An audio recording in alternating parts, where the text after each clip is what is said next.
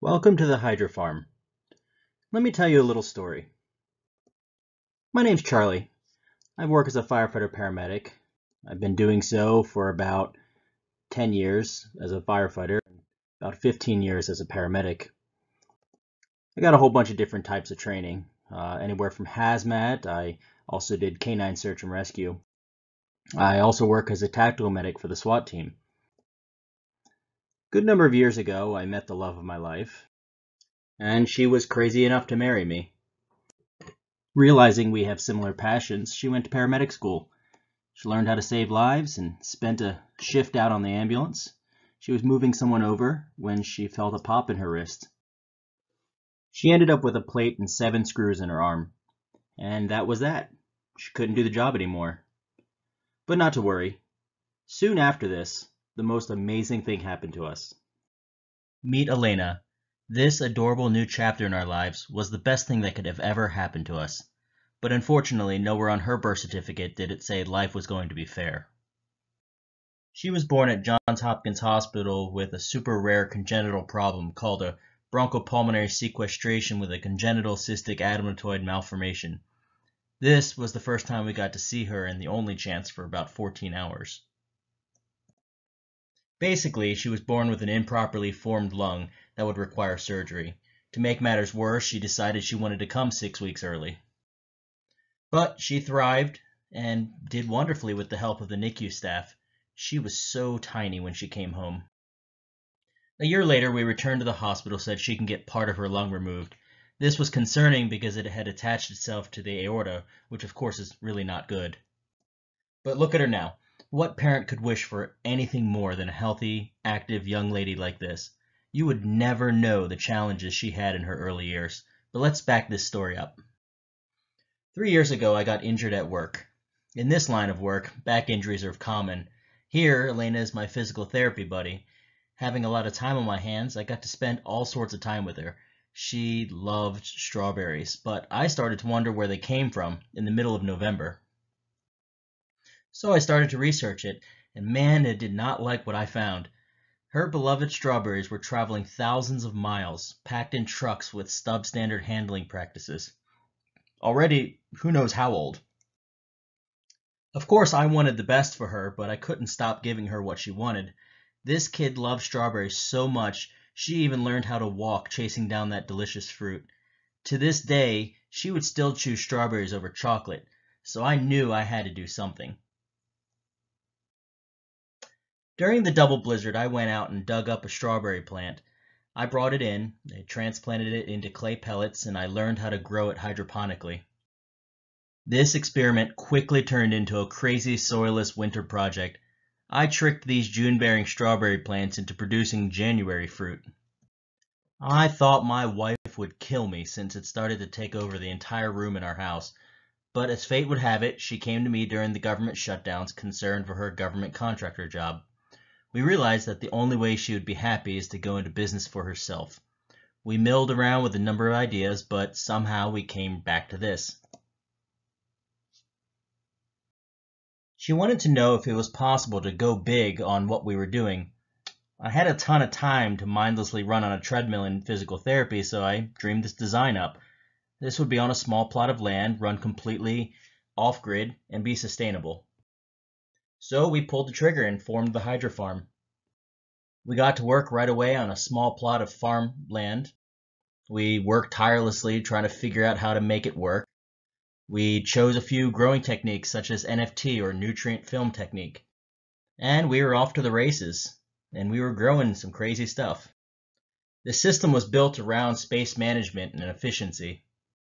We would grow lettuce in little cubes and float them on repurposed styrofoam. Roots would form and dangle in nutrient-rich water rather than soil and essentially form a lettuce conveyor belt. We started harvesting and looking for a customer base. People were amazed at the freshness and color, and it still had its roots attached. It was so fresh that we would leave its roots attached and try to see how long it would stay in the fridge. In this picture, a head of Bibb lettuce was still crunchy after 36 days. We kept this crunchy for 8 weeks until I wanted to stop looking at it in my snack drawer and eventually made burgers.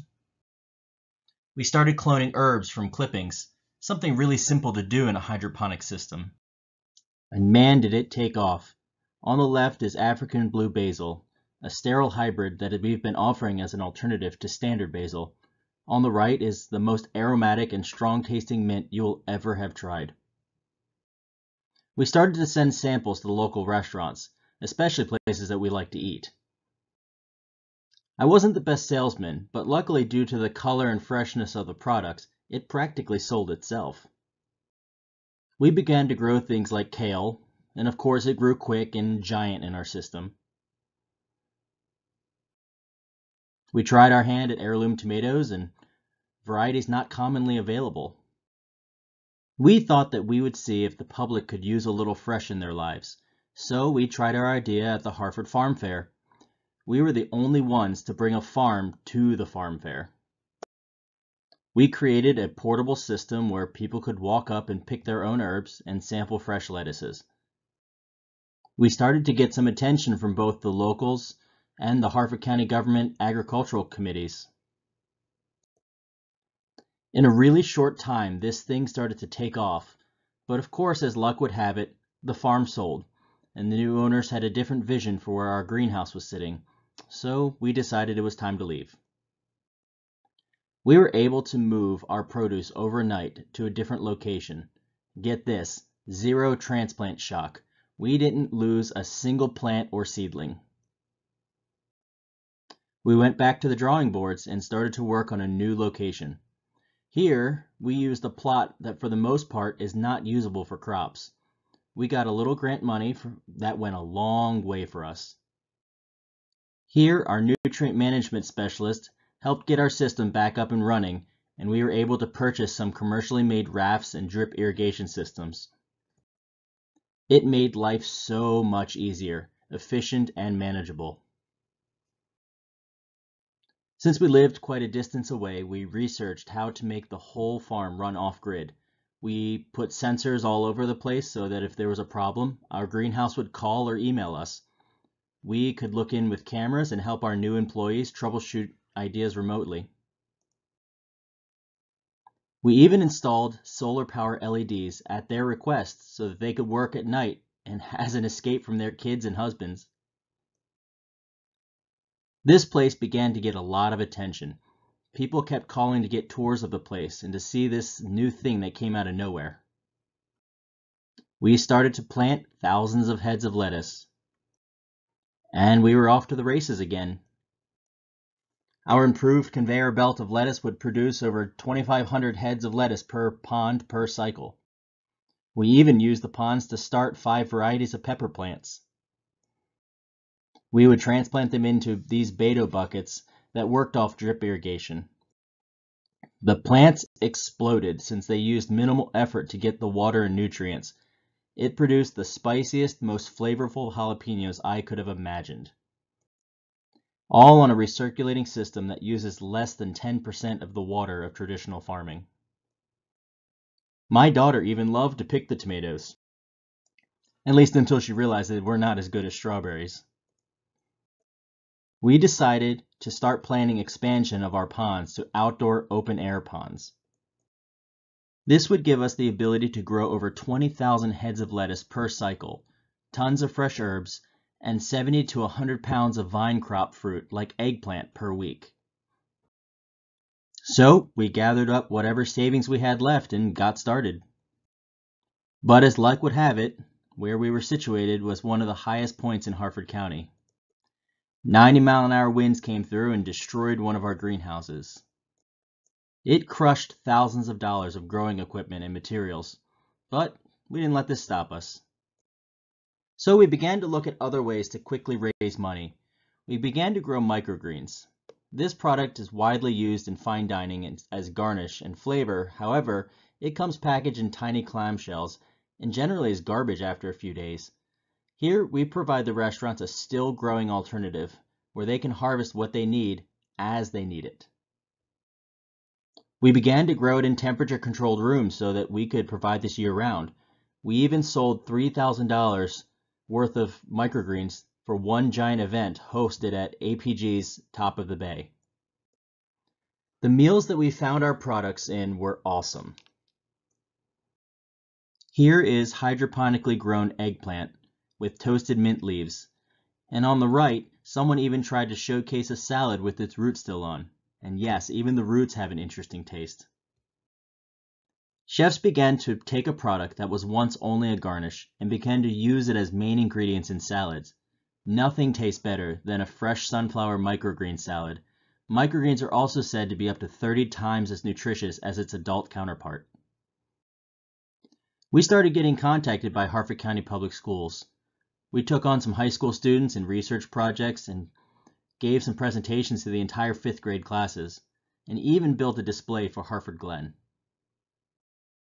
Realizing that we were building this too slowly with little to no starting capital, we are back to the drawing boards. We would like to build a wind-rated structure that allows us to control the environment better. This would allow for a more diverse growing technique such as aquaponics, the process of using farm-raised tilapia to provide nutrients for the plants. The nitrates from the fish waste would circulate to the lettuce ponds, where the plants would take it up and provide fresh, clean water for the fish. We would have new commercially made NFT systems where efficiency is at its peak. Insect management techniques would allow for better heirloom varieties with minimal waste. We would be able to introduce beneficial bugs to control pests rather than use chemicals. This would also be a scalable and easily expandable operation. Each bay would serve its own purpose, including a space for events and educational opportunities. This is going to be the future of farming. We need to be able to show our children that with a little imagination, anything is possible. Let's show our kids where our food comes from, and that we don't always need to do things the way our grandfathers did it. Why can't we put fresh in our grocery stores? Why can't we pick our own produce locally rather than have it shipped 2,000 miles? For all those non-believers, we challenged it. This is a trial run in our local ShopRite. Why can't we get vine-ripened tomatoes right off the vine? Why are there only 6 varieties of tomatoes available when there are thousands? Fresh ideas are coming, and people want to know where their food comes from and how to get it closer, fresher, without any chemical pesticides. Who knows where the future of farming will go? We like to get our ideas from the imagination of 5th graders because they believe in, couldn't we do this, instead of, that's not possible. This was an idea we grew from a seed planted in necessity. We realized the problem and we wanted to solve it. We took a fresh view on agriculture from a completely different background with completely different ideas. We are not farmers from a long line of farmers. We are regular, blue-collared people just trying to provide for our families and friends. Let's figure out how we can move forward and ask the questions and know where our food comes from. Let's start growing.